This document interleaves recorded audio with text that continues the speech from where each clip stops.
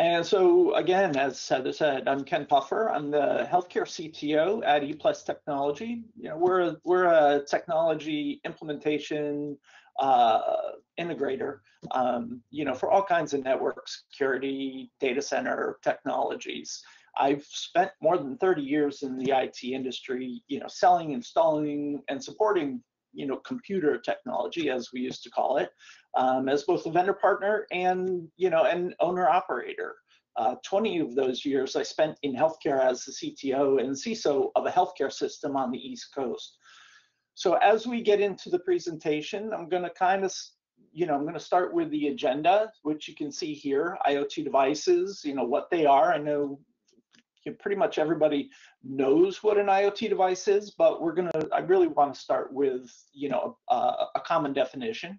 IoT devices in healthcare and other industries. As I said, the majority of my career I've spent in the healthcare industries, and we'll, get into why that's relevant outside of healthcare. How IoT devices enter an organization, identifying, profiling, and you can read the rest. Asset management, and of course, we're going to end with the most interesting topic of all, governance, risk, and compliance, or GRC. So I'm going to start with a bit of a spoiler alert. Everything's part of our complex environment. So we all have an idea of what IoT is and what it means, but want to make sure again that we're operating under the same definition, because the variety and number of devices and where they're being used is increasing, every year.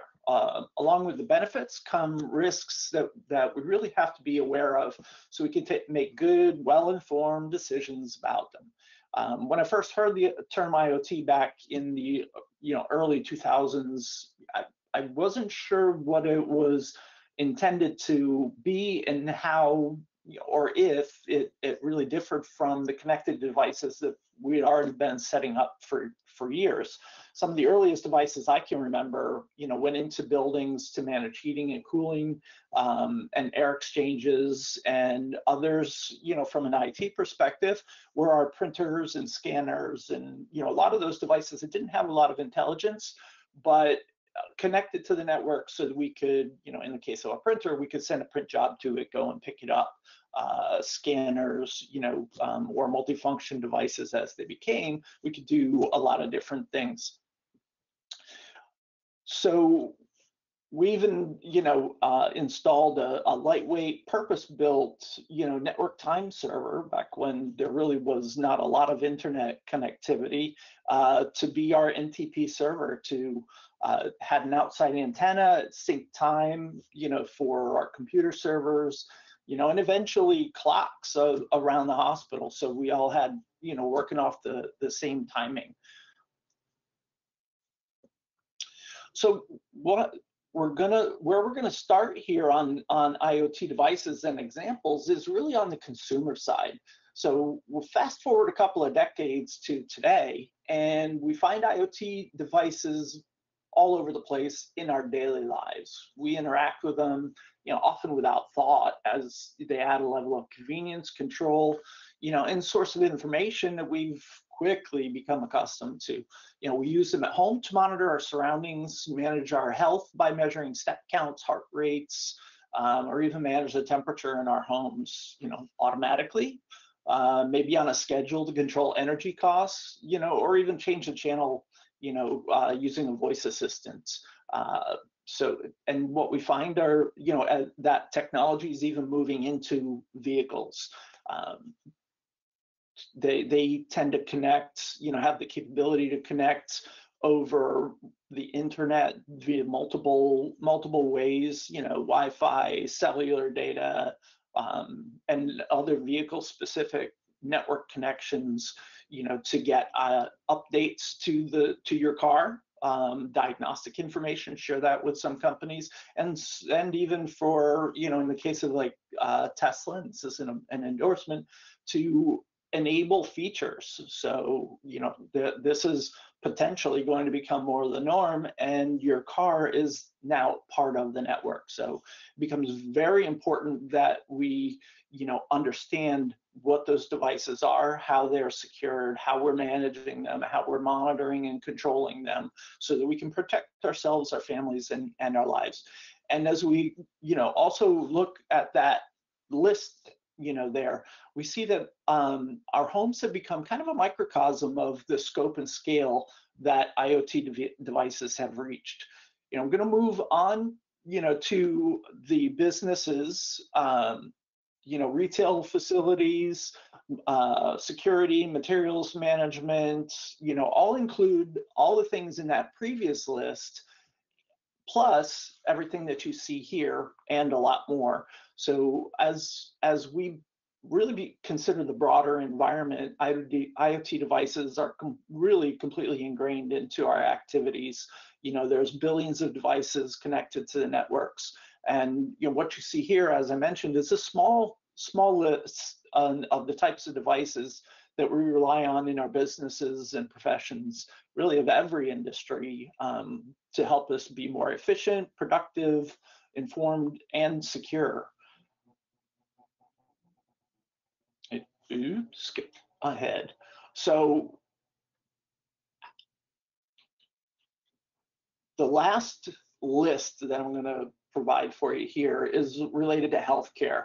And I'm going to kind of drill into this because I have some experience with it. As I mentioned, healthcare organizations, whether they serve inpatients or outpatients, really kind of rely on all of the device types that we mentioned previously, for building security, materials management, and consumer environments even, to provide care to patients and really accommodate family members and staff. The day I started in the hospital, I learned a lot about hospitals, and I began to call them mini cities because they really do provide many of the same services found in a city, plus your homes within a single facility or the whole organization. Added to that are the devices used in the diagnosis, care, and treatment of our patients. Devices that touch patients, have become called Internet of Medical Things, and they help clinical staff monitor the health and wellness of their patient. The list that you see here is a small, but significant, with devices that provide remote patient monitoring, and a possible future that includes a concept that's been started to be talked about over the past couple of years called the hospital at home, where some treatments are actually provided by caregivers in the home. It might be, after you're an inpatient in a hospital, they, instead of going to a step-down unit or a subacute unit in the hospital, they may actually send you home with a condition that's not completely cured yet, if you will, but the care for you may be best served at home, because patients that go home, even though they might still be sick, but get care in the home, they tend to do better and have better results. So so the concept is to bring the patient home sooner, but provide some of the monitoring equipment, in the home, so we can continue to monitor that patient. So the hospital and the doctors can continue to monitor that patient to make sure that they're recovering the way that we expect them to. So that is going to introduce even more complexity even into our home environments. So back to organizations, we want to look at how IoT enters an organization. So we just identified a lot of devices and the way they're used. As technology professionals, we can best do our jobs by looking at how these devices enter the organization. What we find is that this happens in a variety of ways. We typically break them down into these three main categories. Through IT, through the business units, and really kind of through the public, less controlled means, employees, visitors, guests, contractors.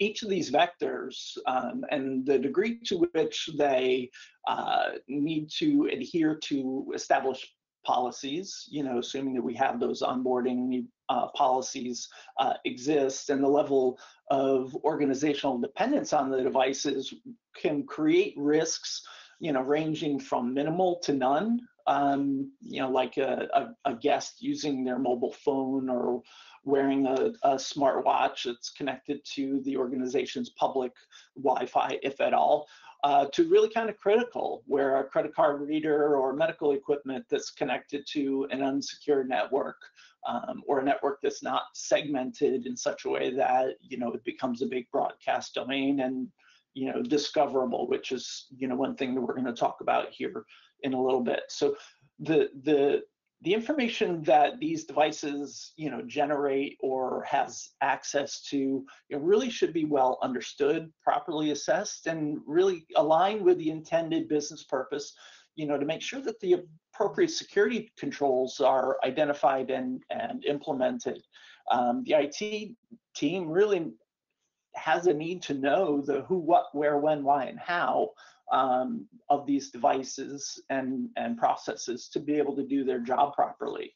Devices that enter through IT, like handhelds or printers that I mentioned before, are pretty well understood, right, from an IT perspective, and they're typically onboarded through standardized IT and procurement processes. For devices that enter through the business units, though, the best way is to have a good, well communicated and accepted process, that really starts with the right people being involved right from the start. And especially having the IT team, being part, or security team being part of that. If you have a project management office, that's fantastic, and your organization, really follows that and follows that process in a very regimented way. That's fantastic, because those organizations have already defined what their process is and have identified all the key stakeholders. So every new technology goes through a really standardized evaluation and communication process. So, but what happens when when that doesn't happen? So the degree of and involvement from the IT team, they kind of can vary from project to project. And even though it can seem like a waste of time to some IT folks, like I have worked with some of those folks, it's really a way to have the best outcome especially for the important business related projects. And the last category of entry points that we talked about, it's very broad, covers multiple demographics, as I mentioned, employees, business partners, contractors, and guests. Each may bring a device that has to touch the network for a different purpose, sometimes requiring no or little visibility to the internal resources that we need to protect. And when that does, or to those that have a very specific and potentially, very deep need to connect to the network, it's really important that we have the means to identify and assist them properly. So, in the case of a vendor support, they might need to connect to elevators to do troubleshooting or repair and connect to the network and the control systems. HVAC equipment, ultrasound machines or MRIs or EKG machines are connected to the network in a healthcare environment, and repair personnel may come in and may or may not need to connect to the same networks that those devices are connected to, which could have sensitive information, like patient information. So it's really important to be able to have a kind of a well-defined and communicated process, so we can help those organizations, help the business units get back into production as quickly as possible. So really, in this way, the network has really kind of truly become the information superhighway that we started talking about a long time ago.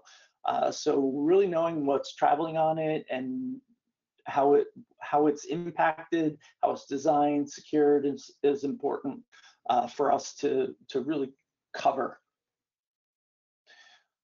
So the next slide that we have here, identifying and profiling IT devices. We covered how IT enters IoT devices enter an organization, but how important is it that we discover and identify them, as they come onto the network? One of our questions that we asked was, do you have the means to automatically, the tools to automatically identify devices? And we saw really a good mix of automated, manual, and there, our organizations that don't have a way to identify those devices.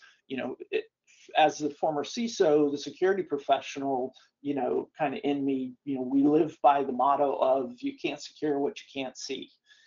We can expand on this and add you can't manage what you can't see. So it doesn't matter if you're in security, if you're in a support role, you need to, you may need to monitor and identify and know when something is, either on the network or when it drops off the network sometimes before you get that phone call that, hey, this isn't working. So in the case of IoT, if you're not watching it, it could create a security gap from a misconfigured or an unpatched device. And without a good process, again, back to the defining, and writing up kind of a policy and procedure, making sure everybody knows about it. Once if you don't have that in some way, business can get frustrated when the device doesn't, perform the way they expect. And again, you could get that call and, now you're putting out a fire that, you may have been able to avoid, may not have been able to avoid, but, it can reduce that stress. Most organizations have set expectations on how devices, are introduced, and sometimes it's through policies and procedures, and sometimes it's, in a more tribal form, by word of mouth. But, even with the most well-developed, procedures, it's not uncommon to see them coming in through ways that aren't currently covered, in a policy. So really that's where some of the automated discovery tools, can help. So we can still be responsive to the business, while still being able to identify those devices and really begin and take advantage of those tools to get them understand what they're doing, how they're doing it, so that we can put them in the right, network segment, get them in the right security, the right security zone, and make sure they can do what they were purchased and intended to do.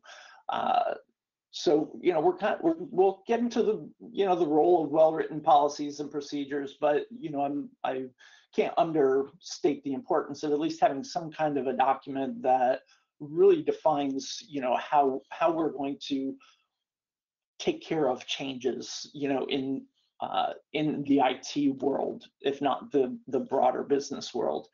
So, because when there's no clear expectations set, kind of can become a free-for-all as, as far as our end users are concerned. We train our teams to live by the IT version of the Holy Trinity, people, process, and technology.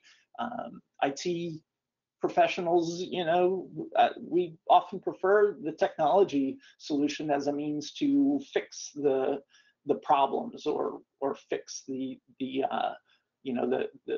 challenges that we're faced with.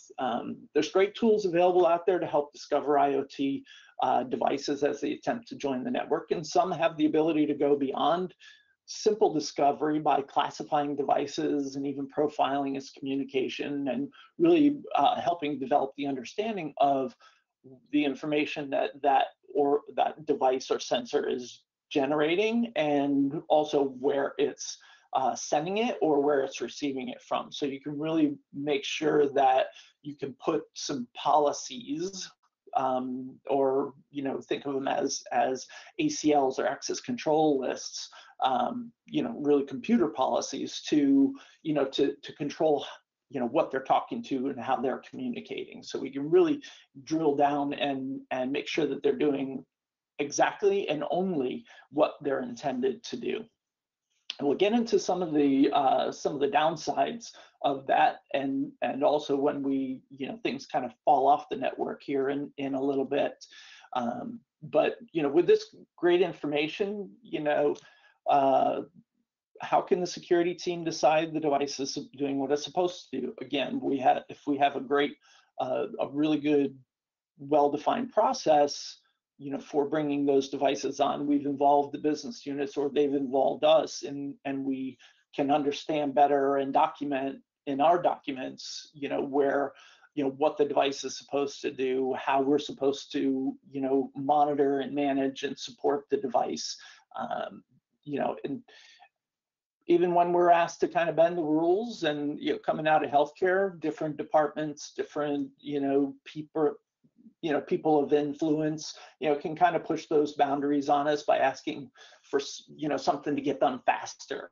And again, we don't want to interrupt the business, so we got to have ways to not put those barriers up and be immovable, but to help bring those things on in such a way that we're getting a message out, that we have a formal process, but that we're also doing it in a structured and well understood way.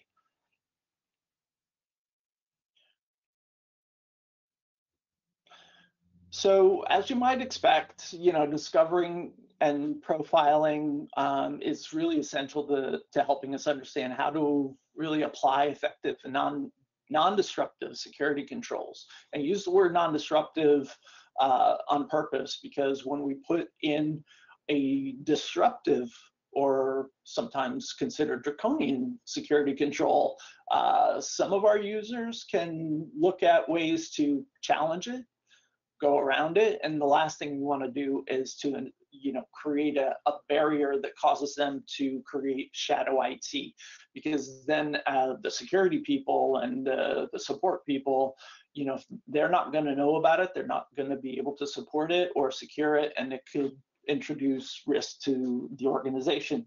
So as we begin discussing security and how it relates to IoT devices, I'm going to say it's always best, always, to take a risk-based approach. Many IoT devices are deceptively simple. Let's face it, they can perform very mundane tasks like temperature monitoring or recording video, from a security camera, but they could introduce a vulnerability or an unknown point of entry for a threat actor. And we can start our scenario with questions like, how was the device evaluated before it was put into service? How reputable is the manufacturer? Did we just buy it from some fly-by-night, quote unquote, not disparaging anybody or startups, but do they have an established product and reputation?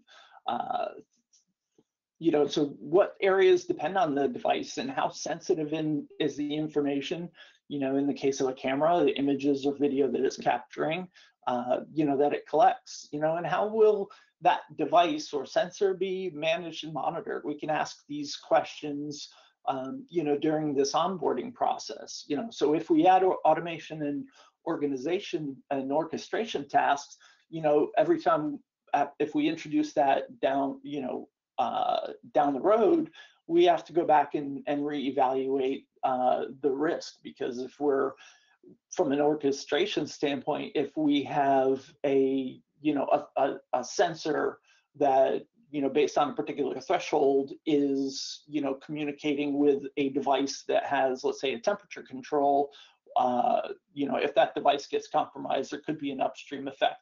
If it was only displaying that to, originally just displaying that to a display, and somebody had to take a manual step of changing the temperature, the risk is less than if it's automatically changing the temperature. And it could be simple as, just increasing our energy costs, but it could be something that, has a far greater impact.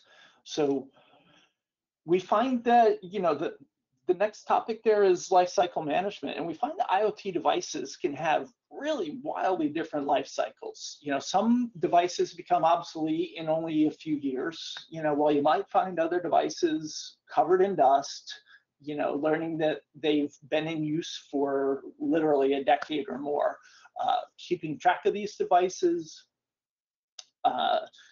their status, vulnerabilities, and sometimes even locations can be problematic and a challenge.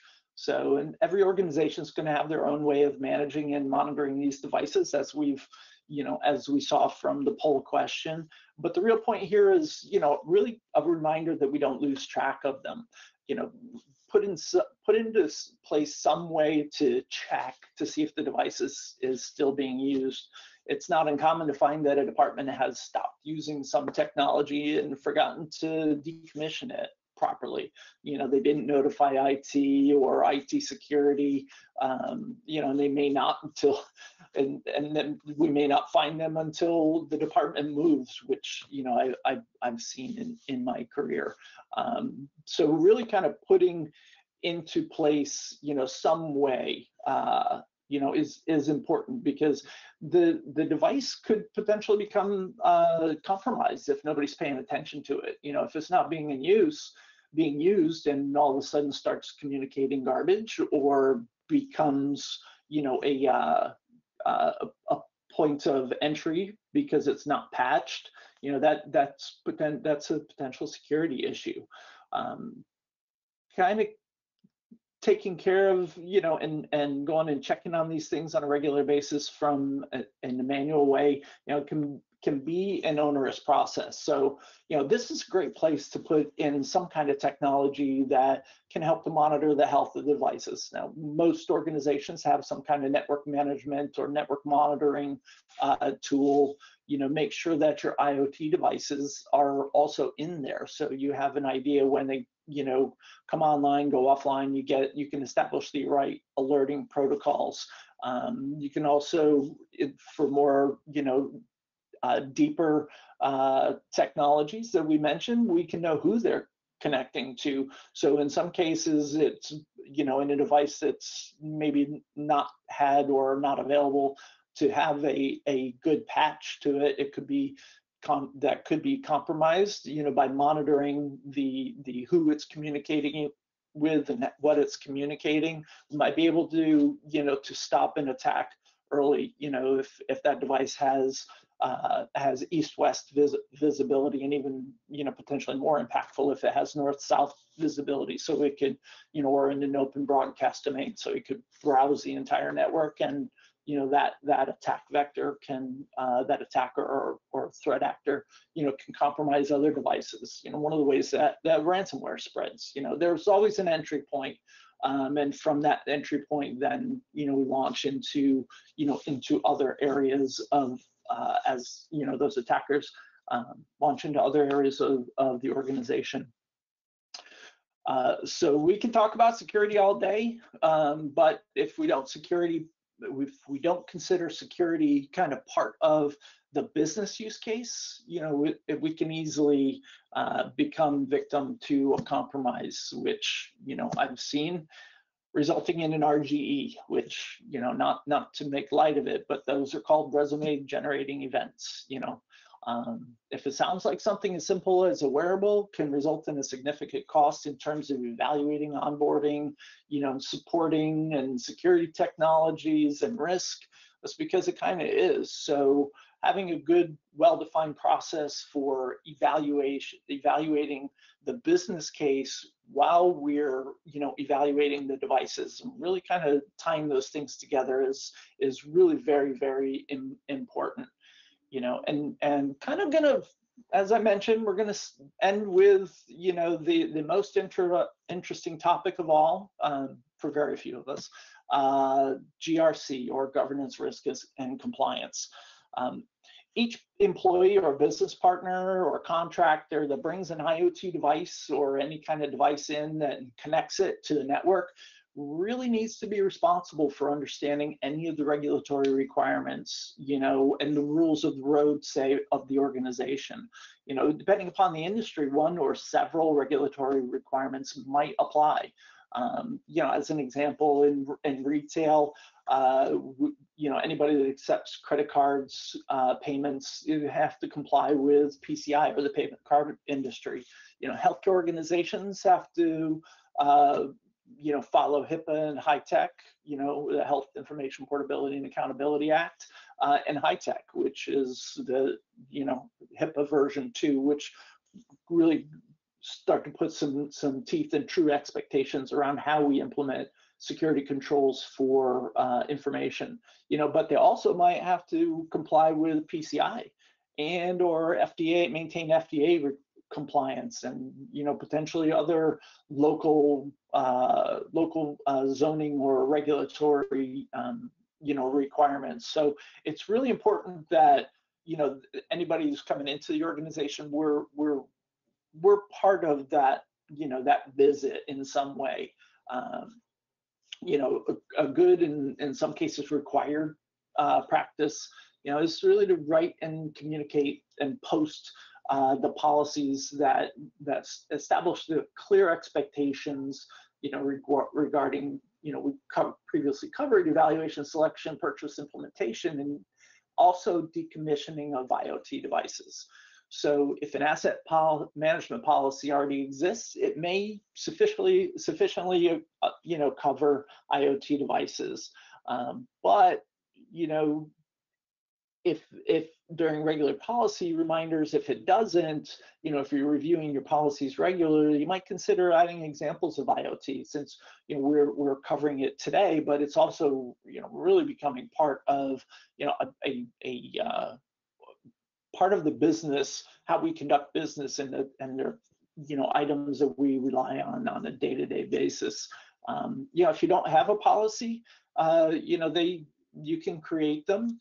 There's templates that you can find on the internet or purchase that can be easily modified to fit the organization's need. IT and security and compliance departments, if you have those, they really kind of have a vital role in the construction of proper policies and enforcement. But also in reviewing and approving acceptable operational policies that allow us to really respond to the business, as I mentioned previously, to evaluate, select, implement, and manage and support these devices. And kind of finally, proper governance of the devices in terms of the utilization, effectiveness, and compliance really, from a governance standpoint, really needs to live with the business leaders or owners, who's most responsible for those devices. A lot of times, it's like, oh, it's on the network, it's an IT thing, and IT has a responsibility for for all of it after the decision is made by a business unit to buy it. But in real terms, IT can't make those decisions on their own for what a device is doing, how well it's serving its needs. So we have to have a continual conversation to make sure that we're finding the right ways to communicate with those with those business leaders to make sure that your IoT devices, again, we know what they are, where they are, how they're being used, and how we're getting them out or replacing them when the time is right. So that's really the bulk of my presentation. I thank everybody for for their attendance today, and kind of open it up for Q&A. All right, thanks, Ken. That was really interesting. So one question for me, just thinking from a networking perspective, you kind of highlighted a couple capabilities around being able to get visibility and profiling and onboarding and even automated security. A lot of that's not typically the native capabilities of the network devices that enterprises have. So if I could have spent probably another hour starting to talk about IoT 2.0 with identity and access management capabilities. How are we really, we could have spent a ton of time talking about all the different management control planes and there's an awful lot. So for an enterprise that's kind of new to this, are there certain things that they should sort of prioritize in looking at first? Well, as with anything that joins the network, the evaluation process, and implementation, whenever you're putting a device on, even one, even one that may not seem to have a lot of controls, make sure you understand what those controls are, how the authentication to that device works.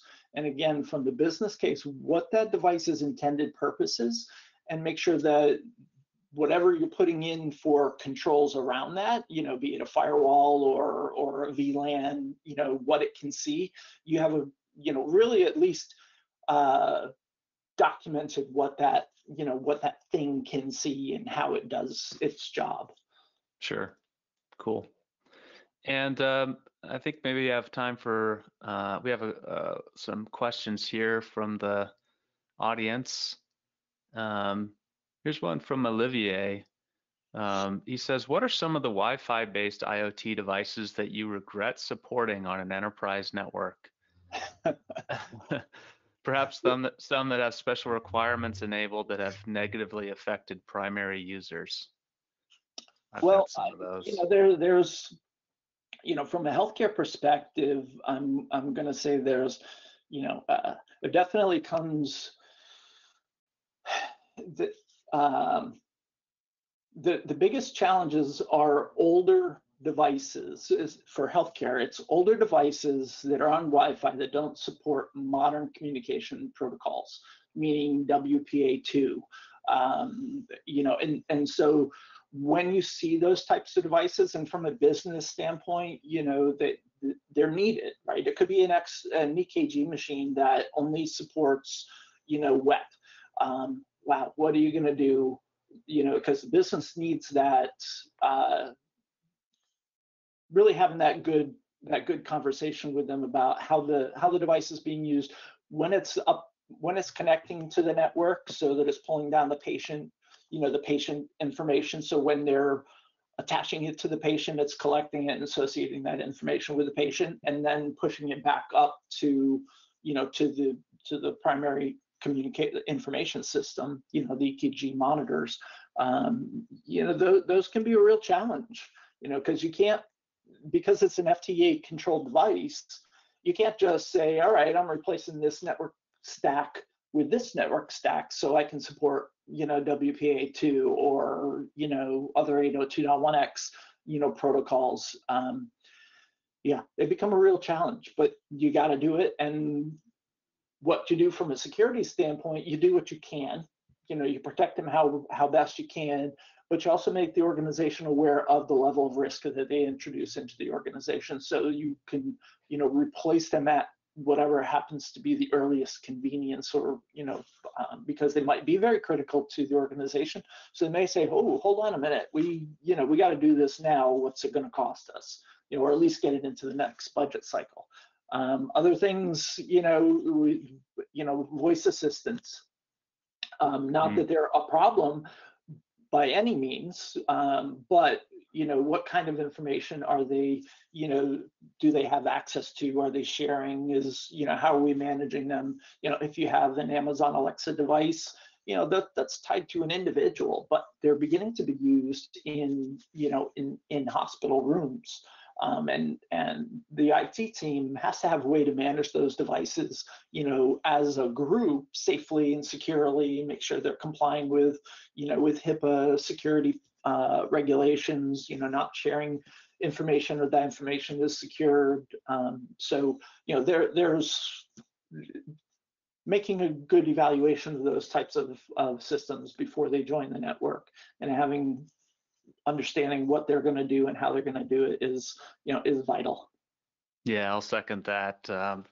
IoT devices are usually made to be sold at very large scales, so they're very, very cost conscious, and often that involves or results in really compromised Wi-Fi performance and bugs and things that aren't on the spec sheet that you really wouldn't discover unless you did a live demo and evaluation of the device. So try Yeah. to get out ahead of that stuff and have a look at it before it gets purchased. And really kind of understanding where, where your capabilities, where your boundaries are. If you're not the expert at that, and there's nobody that's an expert at everything, find somebody that is. Could be a partner, could be, in healthcare, there's a lot of information sharing, between different hospitals and different health systems, which doesn't really happen in a lot of other industries. But especially IT and security departments in healthcare, tend to interact and share information. So you might be now asked to do something that somebody else has already come across. Your unique situation may vary, but you can learn something from them as well. Yeah, for sure. All right, Heather, I think that about wraps up the Q&A then. Awesome.